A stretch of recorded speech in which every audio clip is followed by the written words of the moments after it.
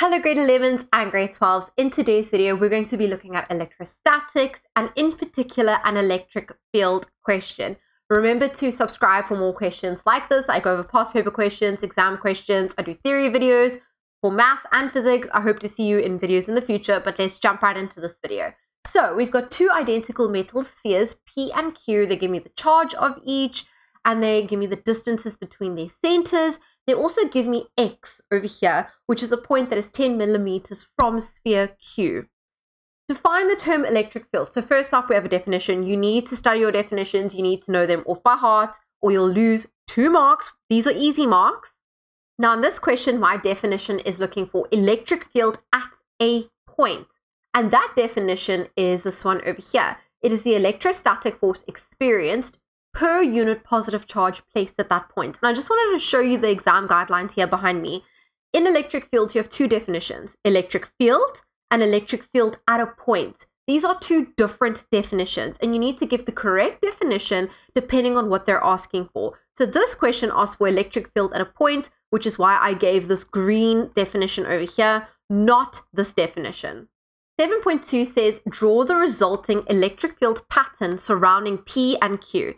Now you need to consider the nature of the charges, so whether it's positive or negative charge, or positive or whatever. P is positively charged and so is Q. And you should know that the resultant electric field pattern, what that looks like, because they're both positively charged, they both have the same charge, is like this. The field lines repel one another like this. They must not touch, they must not cross each other. And very important, the arrows must point away from the spheres, because remember, the direction of an electric field is the direction that a positive test charge would move if it were placed at a point. So because P is positive, a positive would move away from P. Because Q is positive, a positive test charge would move away from Q. That's why the arrows point away. And just to show you how we mark, we give you a mark for the correct shape. So you see how it like bends away here, how it bends away here. And then it's almost straight over here in these regions over here. Correct direction. So the field lines must be directed away from the positive charge.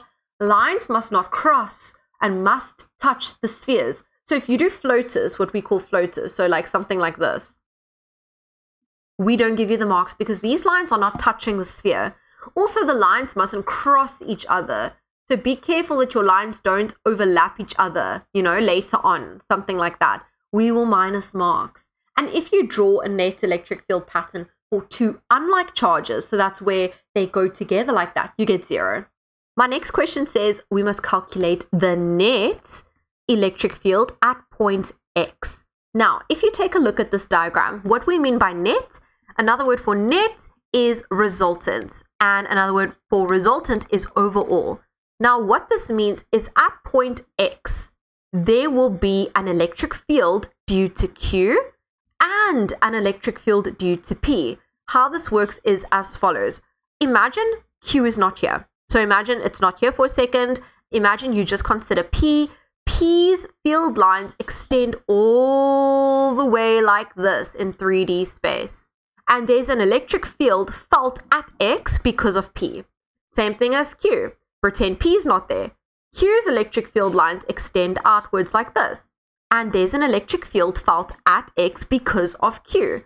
So we need to work out the electric field due to P and the electric field due to Q, and we need to add them together to give me the electric field at X. Now, when I say electric field, this is so important, grade 11s and grade 12s. My question asked me to calculate the net electric field. Not electrostatic force, electric field. So what that means is if you use the incorrect formula, let's pretend you use this formula, you will get 0 for that question because this formula is used to calculate electrostatic force. So the formula that I'm going to use is this one over here. Why am I going to use this one and not this one? They both have E in them. I have explained this in a video, which I'll link in the description box below, but we use this formula to calculate the electric field at a point due to a charge. So the Q in this formula is the charge that creates the field. So we would use this formula and we would sub Q in for charge P, and we would do a separate formula, the same formula, but a new one, a separate one, for the charge of Q. It's the charge that creates the field. This formula that I use over here, this Q is different. This is the Q that we place within the field that experiences a force when it's placed within a field. It's not the charge that creates the field. I hope that makes sense. I do explain this in my video, so if you want to go check that out, please go check that out. But basically, I'm going to make use of this formula. I'm also given distances, so it makes sense to use this one. So this is essentially the formula that I'm going to end up using.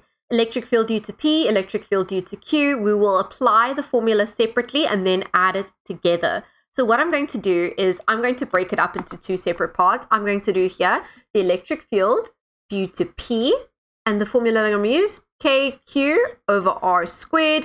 And I'm going to do a separate formula for the electric field due to Q. Same formula, but it gets its own substitution because it's going to use its own values.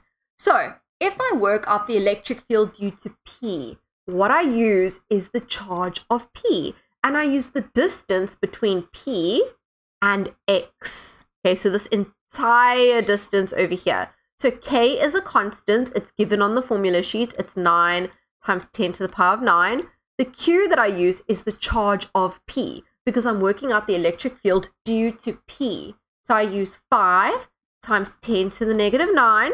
And then again, the distance that you use is the distance between P and X, which is not just 20 millimeters. It's not just 10 millimeters. It's 20 plus 10. It's 30 millimeters. And please remember that distance must not be in millimeters. It must be in meters. So we need to convert. So I get 0.03 meters. And please remember that we need to square that value because my formula says R squared. So we get that. And you can leave it like this, or you can work it out, get me an answer, but we need to do it separately for the electric field due to Q. So I've substituted in the charge of Q, and now just be careful. The distance that I use is the distance between Q and X, which is 10 millimeters. So again, convert to meters. So I worked out the answers. I got 50,000 over here and 450,000 over here. Now, what is the unit? The unit for electric field is Newton per coulomb. Newton per coulomb. If you ever forget what the unit is for electric field, remember the following formula. Electric field is also equal to force divided by charge. What is force measured in? Newton. What is charge measured in? Coulombs. Newtons divided by coulombs. So you got this. If you take coulombs up to the top of the fraction, it becomes N dot C to the power of -1. Newton per coulombs. Now, I need to put those numbers, 50,000 and 450,000, into this formula. However, to decide if we must add them together or if I must subtract them, it depends on the direction of the electric field. So this is how you figure it out. What you do is you pretend that you are a positive test charge and you are placed at X. Because remember, the direction of an electric field at a point is the direction that a positive would move. So what I do is I pretend to put a positive test charge at X. Pretend to put a positive here. Now, ignore P for a second. Look at Q. Q is positive, and I've just put a positive test charge here. Which way would this positive test charge move because of Q? This positive test charge would want to move away from Q. It'll want to move to the right because like charges repel. So it'll want to move to the right. Then we do the same thing but with P. So ignore Q now. Ignore Q. If I had to put a positive charge, okay, positive test charge at X again, and we know that P is positive, which way will this one want to move because of this one? X, the positive test charge placed at X, once again, would want to move away from P. So again, to the right. So they're both moving in the same direction, which means I would add them together. So therefore, the net electric field would be 50,000 plus 450,000. It would be 500,000 newtons per coulomb. And your direction, your ultimate direction, would be to the right. However, in my question, they just wanted magnitude. So I didn't even have to bother with direction, but I just wanted to show you how to get direction anyway, just in case they don't say magnitude. So remember, if they say magnitude, no direction needed. 7.4, hence. So hence, when you see hence in a question, it means that it's kind of following off of the previous question. So hence, calculate the magnitude of the electrostatic force, so you're looking for F, that an electron will experience when it is placed at point X. Now, remember what we discussed earlier when we were discussing the formulas. We discussed that if I place at point X, I just worked out the net electric field. I worked out the electric field at X, and it was 500,000 newtons per coulomb to the right. Okay? So I know at that point, that is the electric field. Now, if I place a certain charge at that exact point in that field, I can work out the force that that charge will experience when placed at that point. And in order to do that, I use the second formula for electric field, which looks like this. It is this formula over here.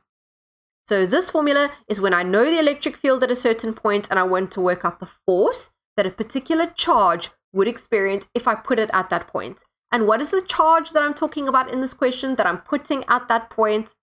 An electron. So, do we know Q? Do we know the charge of an electron? Think carefully. Yes, we do. The charge of an electron is given to you on your formula sheet. Charge of an electron, E, negative 1.6 times 10 to the negative 19. So if you take a look at my formula and what I have and what I don't have, we have electric field at point X. We are looking for the electrostatic force at point X, and we have Q, it's the charge of an electron.